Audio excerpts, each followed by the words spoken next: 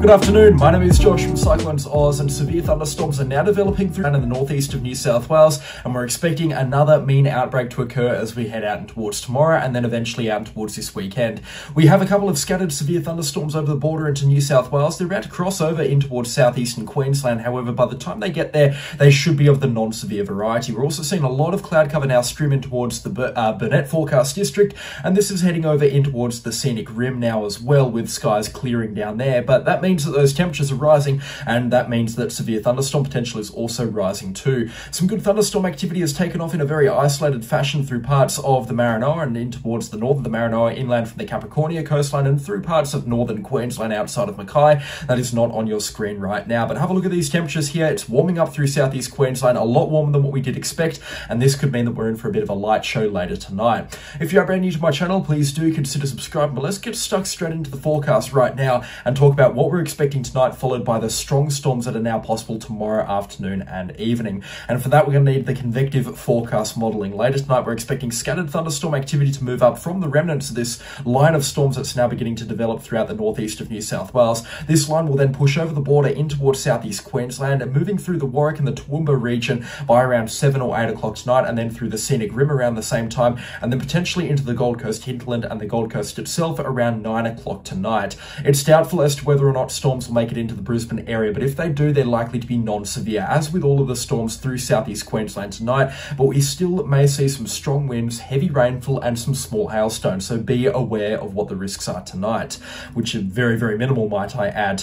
Some of these storms could be strong though, as mentioned, and it definitely pays to watch and pay close attention to the radar as we get or continue going throughout the outbreak through southeast Queensland. Now, compared to yesterday's outbreak, it's a very, very similar setup where we had that squall developing out in the west and that headed over towards the eastern. We're seeing something very similar on the forecast tonight, but it is definitely the little brother of what we saw yesterday. Less lightning activity, less rainfall, less damaging wind activity, and it's doubtful as to whether or not it'll even make it into the Brisbane or the Gold Coast area. As many will recall, some of the storms yesterday, particularly those further inland, were quite wild, but through southeast Queensland they were very tame, and that means that later tonight we're expecting very minimal impacts from these severe thunderstorms, and I really don't think that this is something to be concerned about right now. We've had some strong thunderstorms though in New South Wales, and typically when we see these strong thunderstorms here beginning to become joined up into this line, and we've got patchy thunderstorm activity out here north of Lightning Ridge, it is definitely a little bit of a feature that is now worth watching for our people down in southeast Queensland. You can see with that cloud activity now beginning to develop as well, we definitely are looking at something crossing in towards southeast Queensland later tonight, but it's likely to be on the less severe variety. Now, the reason why thunderstorms never got themselves going through parts of the Capricornia coastline today, not that they were really expected to do so unless you're a follower of the official forecast, was because we had all of this cloud here this morning that was situated through here in the parts of the Capricornia coastline. It's now since moved offshore, but you can see temperatures never really got up there. Through parts of the Capricornia coastline, even inland, temperatures got to about 34 degrees today. They were forecast to get closer to about 38, and that's nothing flash. 34 degrees is nothing flash from a severe thunderstorm standpoint. It means that there was less instability in the atmosphere and just less favourable conditions for these thunderstorms to get themselves going. We had some pretty strong capping through southeast Queensland today, so we needed these temperatures to get well into the 30s through parts of the Lockyer Valley or into the scenic rim, and they just never got there. 32 or 33 degrees was to kind of the maximum that we saw, and for Brisbane even cooler, around 29 degrees, and again just not warm enough to get storms off the ground. So we've got some patchy cloud activity moving through southeastern Queensland right now, but it just wasn't enough to get these storms off the ground, and that's okay. Sometimes these outbreaks completely bust apart on us, and this one was definitely forecast to be on that flimsier side of what was going to happen, and as predicted earlier today, very much a touch and go forecast. It touched and now it's gone. We're not expecting severe thunderstorms or wild severe thunderstorms through southeast Queensland. The chance will arise though, as mentioned, later tonight when that squall line does cross the border over in towards the scenic rim and then up in towards the Brisbane area. But again, a pretty minimal impact is expected, all things considered.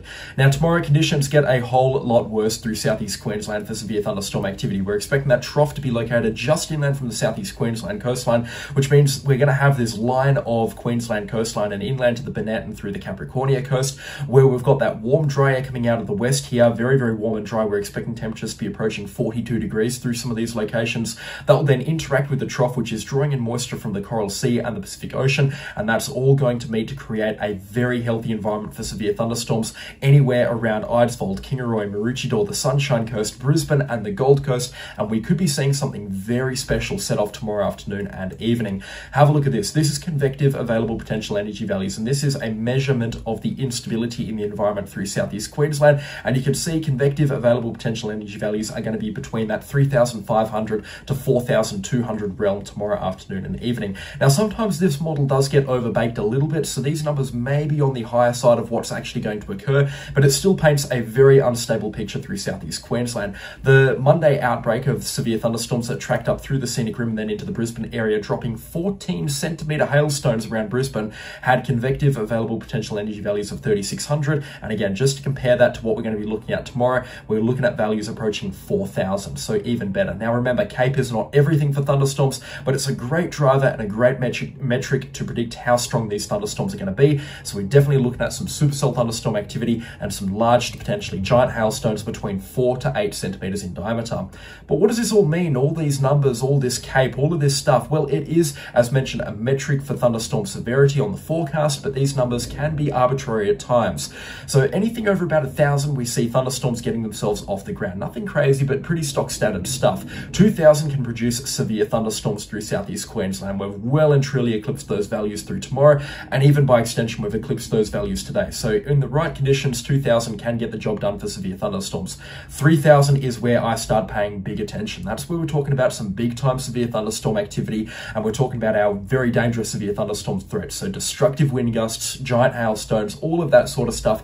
That's what begins to rise with 3,000 or 3,500 CAPE. And then when we're talking about 4,000 CAPE, massive, massive thunderstorm potential. We were approaching 4,000 CAPE on Monday, and that's why we saw such wild severe thunderstorm development into the scenic rim, which then tracked through Brisbane, dropping those giant hailstones. Instability in the environment is what keeps those hailstones in the atmosphere long enough to become giant. So seeing these numbers tomorrow is very, very concerning indeed. And some of those highest numbers are located into the very badly battered areas from Monday's outbreak, including through here around the Logan City, where these numbers rise up to about 4,500. Pretty difficult to believe through Southeast Queensland. They can be very convectively favourable, but these numbers are absolutely bonkers. But all of this means nothing if we don't have all of the conditions coming together on Thursday, and humidity is going to be on the lower side of what we'd normally expect for severe thunderstorms, which is kind of our one saving grace right now. If we have a look at the humidity values up here into the Burnett forecast district here, this is just outside of Kingaroy and Gympie, you can see that blue line is still relatively distant from that red line. It's okay, it is definitely enough to get some monster severe thunderstorms off the ground, but if we're going to be comparing it to Monday, we're going to be left disappointed, because Monday it was just wildly more impressive than this. And I think that's where I need to come in and say it doesn't really matter if we compare this to Monday or not. Monday was such an extreme and such a crazy day through Southeast Queensland, especially in through the Brisbane City area, that any comparison is going to be meaningless. So let's just remind ourselves and say that the forecast is suggesting some very dangerous severe thunderstorms once again on Thursday, as mentioned through the scenic rim and then into the Lockyer Valley and then up, especially into the South Burnett and inland from the Capricornia coastline. 2 areas of very severe thunderstorm potential lies ahead, and this may also include the Brisbane and the Gold Coast hinterland area through Thursday afternoon. As a comparison to Monday, it doesn't really stack up, but as a comparison to general severe thunderstorm potential through Southeast Queensland, get ready, Thursday will produce something on the significant side. The good news is conditions calm down as we head out towards Friday. Overall, a very dry atmosphere is expected, particularly into the lower levels. Have a look at how far the blue line separates from the red line, a massive, massive spread, which means severe thunderstorms are not expected to occur on Friday, particularly through Southeast Queensland. It's going to be very, very dry indeed, and also quite windy as well. So expect Friday to be a little bit calmer, but then the severe thunderstorms return right again on Saturday. Another big time severe thunderstorm outbreak is possible. This time looks a little bit further inland here, which could include the Maranoa and the Warrego region, and then north of Chinchilla up into the Burnett forecast district around Kingaroy and Gympie, and some wild severe thunderstorm potential also lying through parts of southeastern Queensland along the scenic rim, and then into the Brisbane forecast district as well on Saturday afternoon and evening. But have a look at how far the blue and the red line are away from each other. They are neck and neck. What this means is very high precipitation storm modes are expected, and as you can see on the rainfall forecast, this translates to some pretty significant rainfall accumulations now on the outlook Saturday afternoon and evening from these severe thunderstorms alone. In fact, outside of the Maranoa and into the Warrego forecast district and through parts of the Burnett forecast district, if you get impacted by severe thunderstorms, you could be looking at anywhere between 40 to 100 millimeters of rainfall coming through on Saturday afternoon and evening, which is very significant and could cause some pretty significant flooding as well. And just to really drum that down on Saturday. As you can see, we've got that dry slot in the atmosphere, but have a look at how slow the winds are moving into the mid-levels here where those thunderstorms are going to be pushed around. About 10 to 20 knots. Now, if we think back to a couple of weeks ago on November the 8th, which was also a Saturday thunderstorm outbreak through Southeast Queensland, very slow-moving supercell thunderstorms translated to hundreds upon hundreds of millimetres of rainfall occurring in a few locations around Bow Desert, Boonah and Rathdowney. Very similar setup lying ahead for this Saturday, and we may be talking about some monster thunderstorms that produce some very high precipitation accumulations into the scenic rim and the Gold Coast hinterland, and also around Eidsvold, Kingaroy, Gympie, and then inland to Chinchilla, Taroom, Injune and Roma. Definitely going to be a day worth watching. Saturday could produce some big rain dumpers and a lot of lightning as well from these severe thunderstorms. Looking ahead as we get out towards the first couple of days of December, dry conditions are expected, but then as we get really long range, we could be talking about another thunderstorm outbreak through Southeast Queensland around the 7th or the 8th of December. Forecast is still pretty uncertain on this one, and in terms of the details, we're going to have to wait another couple of days to really decide what is going to happen here, or really what the forecast models are trying to decide as to what's going to happen through Southeast Queensland. But it's still definitely a day that is worth watching at this point in time. So it'll be interesting to see what does happen here as we get out to about the 6th or the 7th of December. It looks like we may be talking about a 1 or 2 day severe thunderstorm outbreak once again through Southeast Queensland. Again, pretty typical for early December. Still got that massive severe thunderstorm on the potential on the forecast for Southeast Queensland at this time of the year. Now, just before I finish this video off, I would just like to say, what are we looking at tonight and Thursday, and also by extension on Saturday, because it's 3 different risks. Tonight through Southeast Queensland, don't panic. These thunderstorms are going to be of the non-severe variety, and if they even make it in towards the Brisbane area, it's going to be more good rather than bad. A little bit of needed rainfall, some lightning activity to keep everybody entertained and probably awake as well after about 9 or 10 o'clock as these storms roll in. But for the most part, non-severe thunderstorms are expected, and you can even see out towards central New South Wales, these storms are beginning to get a little bit weaker as the afternoon hours roll on. So the risk tonight, very, very minimal right now, and doesn't even stack up to last night's risk, let alone Monday's risk through Southeast Queensland. As we push things out towards Thursday, there is a substantial risk, and again, 4 to 8 centimetre hailstones tomorrow afternoon and evening, north of Brisbane into the Wivenhoe Outlook area, and then through parts of the Burnett forecast district. I would recommend having your severe thunderstorm action plan in place tomorrow morning in case these thunderstorms do go crazy. I'll have a full forecast on these storms tomorrow morning, and I'll be explaining the details as to what we're going to be expecting, and chances are I'll have to be running some live coverage on these storms as well. In terms of Brisbane and the Gold Coast, it looks a lot better than the situation on Monday, but again, as mentioned, we can't really be drawing a fair comparison because Monday was just so extreme through Southeast Queensland. Some very serious stuff maybe on the cards. And then Saturday, as mentioned, a rainfall risk, particularly further inland around Chinchilla, Kingaroy, Eidsvold and Taroom. Some big rainfall potential from these severe thunderstorms. It's not often that I see numbers like this from the European forecast model, and even through parts of the scenic rim and Southeast Queensland as a whole, some pretty big numbers are now on the forecast as well, rainfall wise, and we could be talking about some pretty significant thunderstorm potential down there as well. So expect some heavy rainfall on Saturday afternoon and evening, a completely different variety of thunderstorms compared to what we are expecting to occur tomorrow and what we saw on Monday. It's an interesting one, but that's what Southeast Queensland's weather scene is at this time of the year. Interesting with a capital I. In fact, probably in all caps. Southeast Queensland definitely producing the thunderstorms, producing the goods, as it has been doing for the last couple of weeks. Very, very interesting stuff, and lots of stuff to keep us on our toes. Now, if you're brand new to my channel, please do consider subscribing as well. And if you haven't already, go and check out my Facebook page as well. Send me in your weather photos and videos over there as well. And I'll have some frequent updates throughout the course of the night as what we're going to be expecting tomorrow through Southeast Queensland. An interesting one lies ahead.